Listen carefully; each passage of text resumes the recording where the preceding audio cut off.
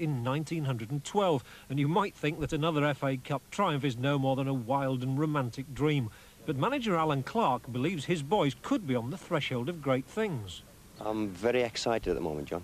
I've got probably the youngest side in the country, and they're starting now to express themselves. They're most certainly entertaining. They're most certainly trying to play football, and as I say, they're exciting me. And I think that all the people who are watching us are appreciating the entertainment that we're giving. You're playing Caernarfon Town this weekend. Would you rather have been playing a side that was a known quantity? Well, I think people know what I feel about non-league clubs in the FA Cup. But that's what I believe. That is my opinion. Because never mind what people say, I am a professional football manager. And I know over the years that by a manager dropping a clanger, by losing to a non-league club, through silly directors, it's cost him his job. But Alan, just to pursue it one little bit further, when Barnsley played Tottenham Hotspur this season, you were the little club against the big club. Now, do your supporters love all that? We were professional. It's my living, it's my livelihood, it's my players' livelihoods. We're playing Caernarfon on Saturday, and they're going to make it as difficult as possible for us. And they will run, and they'll harass, and they will chase, and they will kick. But if they lose, they can go back to their jobs on a Monday morning. My lads have got to come back here. We've got to try and pick ourselves up, if that did happen. And these are the players who give Alan Clark the willies. His view is a controversial one, and few people will agree with him, especially someone like Caernarfon's manager, John King. Well, everybody's obviously entitled to their own opinion, but I've always thought, I mean, I've been manager of a league club, as you know, for a number of years, and I think that it would take a lot of the magic of the FA Cup, because, I mean, it would virtually be another League Cup.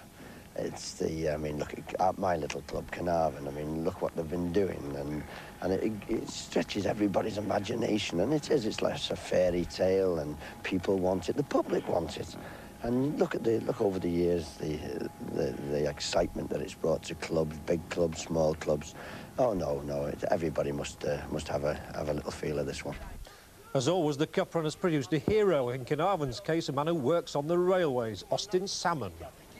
So what does this now mean to you? You've scored in the first round of the cup, the second round of the cup. Yeah. I mean, this has got to be great stuff, eh? Yeah, I know probably only once in a lifetime thing, you know. I think, probably never happen again. And like at York, when it all happened there, I just couldn't believe it, you know. I think about 3 or 4 days later before I realised what had actually happened, you know. So you can't really explain it, you know, the sort of feeling that we feel like. It's brilliant. What are these lads like to play with? Fantastic. Best lads, best team I've ever got into. I think that's our strength, not because we're good players, just our strength is that we're really close, you know, and we get Barnsley.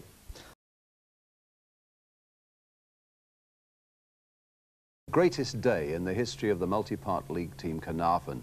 They've already beaten Stockport County and York City, and now they face the second division side Barnsley.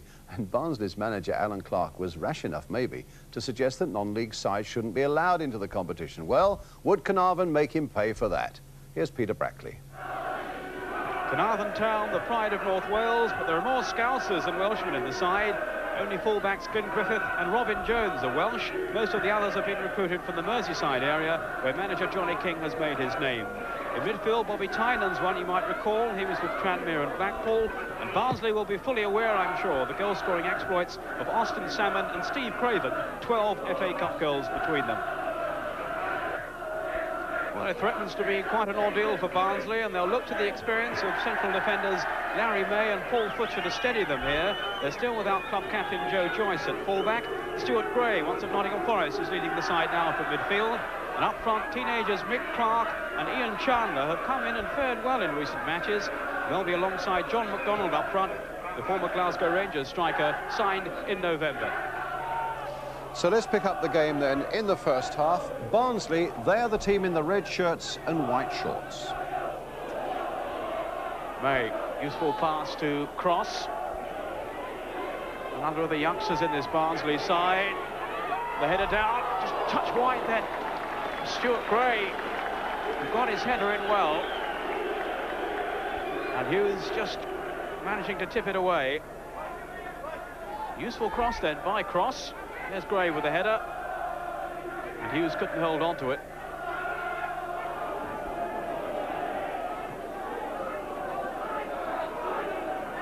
McDonald. Across it, trying to find Thomas. Well, he arrived well then. Quinn Thomas spotting the potential danger then. The cross was from McDonald, and you can see Thomas arriving there at the far post. And in fact, came back off the defender.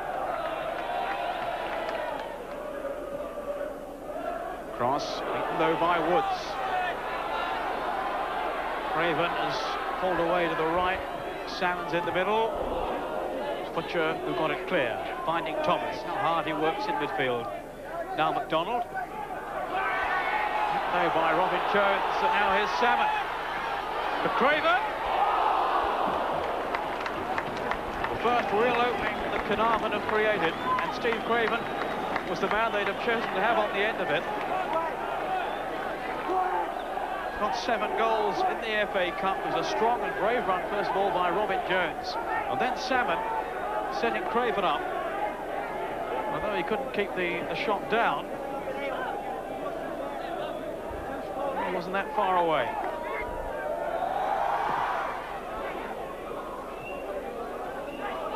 We're now into time headed on for stoppages. As Barnsley win a free kick.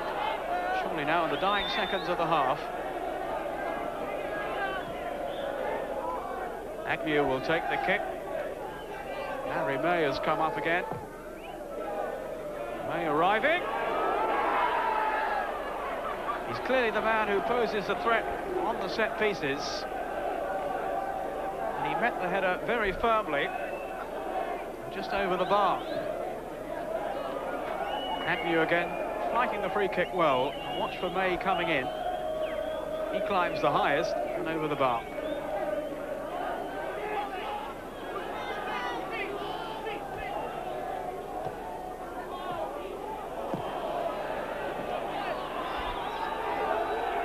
This is Paul Butcher.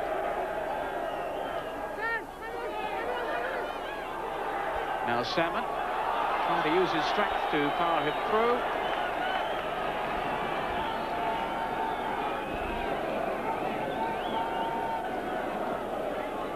Now let's see what Caernarfon can produce here. They were working somewhat strenuously on these set pieces this morning. Barnsley organised their defensive ranks. Martin Dale with the free kick. Oof! Very nearly caused a problem there. Butcher at the end having to head it away for a corner. Clive Baker seemed in 2 minds.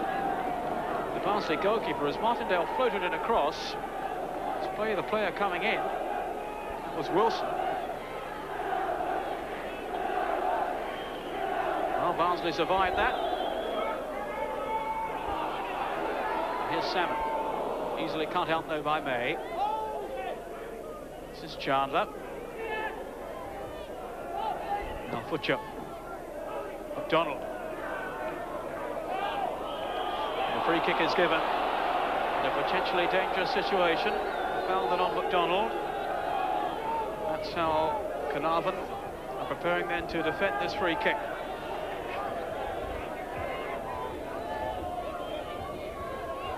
Agnew and Gray organising the free kick. Agnew with the shot, beaten away. Martindale eventually clearing. But Hughes having to fist away the free kick, turned in by Agnew. You can see the free kick again. Well struck by Agnew. Of Caernarfon, Roger Greenwood was at the game. On top throughout the game, but they couldn't turn their possession football and dominance into goals. For the players, the crowd of more than 8,500, and for manager Alan Clark, a frustrating goalless first half. But the breakthrough when it came in the 141st minute of this tie was sweet. Skipper Stuart Gray put Mick Clark through, his cross turned in by Roger Wilde, playing only his 4th game of the season for the Reds. Alan Clark a contented manager. Disciplined, we showed a lot of patience, and we could have had, you know, more than one goal to show for our efforts tonight. It was a marvellous effort from Gwyn, wasn't it? Tremendous. I thought it actually hit the post first time and came out like, but apparently the keeper pushed it onto the post, and from that respect, he's obviously made a great save. Actually, you've now got Aldershot in the 4th round. What are the prospects there? We're looking forward to it. As I say, we only, you know, look at sort of take one match at a time, and obviously we're delighted to be playing Aldershot, and my young team will be looking forward to playing them on Saturday. The players, though, still talking about Roger Wilde's winner. It was a very important goal, and I think, to be honest, the lads breathed a sigh of relief, because the longer the game was going on, I think they were more worried that they might sneak a winner. It's a typical Roger Wilde goal. That's Roger's strength in the 6-yard box. He's not played out of many games this season. He's had a bad injury, and he's come back in today, and he's popped the winner in. Barnsley had a healthy respect for Caernarfon and refused to allow them to settle. Consequently, they dominated the game and played some neat approach football. Dobbin created an opening here, but his cross was well cleared under pressure.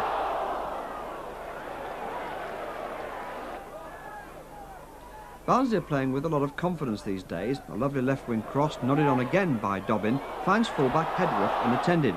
His lob hits the bar, and Clark's 10-yard effort is brilliantly cleared by Wilson off the line. Caernarfon's raids were collector's items, but also dangerous. This cross would have been a beauty had there been anyone there to receive it.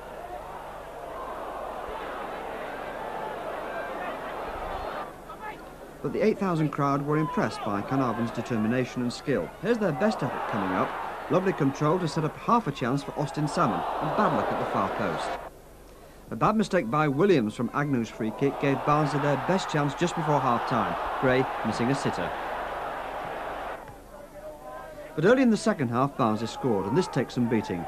Gray finds Clark down the left. Clark's cross is absolutely perfect for this finish by Roger Wilde, a gem of a goal. And don't worry, Roger, it definitely is in. A lot of people have been impressed by Caernarfon keeper Hughes, and this is why. Another fine save coming up.